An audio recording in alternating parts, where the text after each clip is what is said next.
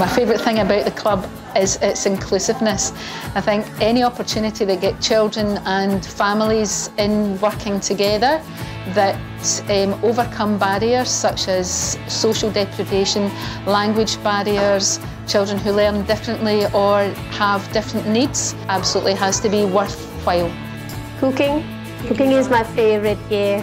With what we learned here last summer, at times we normally use it at home.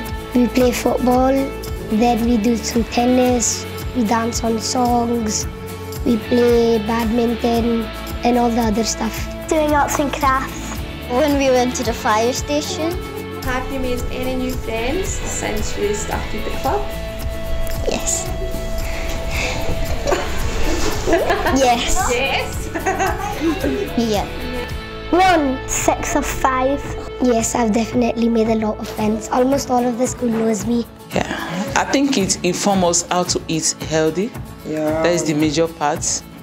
How to cook in a way that the children will love, because most children, they don't like eating vegetables. Because it's an area of regeneration, people have been almost dislocated from where they have grown up or where they have been settling. So the fact that the school is becoming the locus for that and Peak's involvement in building all of that up is huge. It certainly made my job easier as a new head teacher. If I were to pick 3 words, those words would be exciting, amazing and fit. Excellent. Happy, fun and excited. And creative. Happy. Happy, excited and I liked it. Best money spent.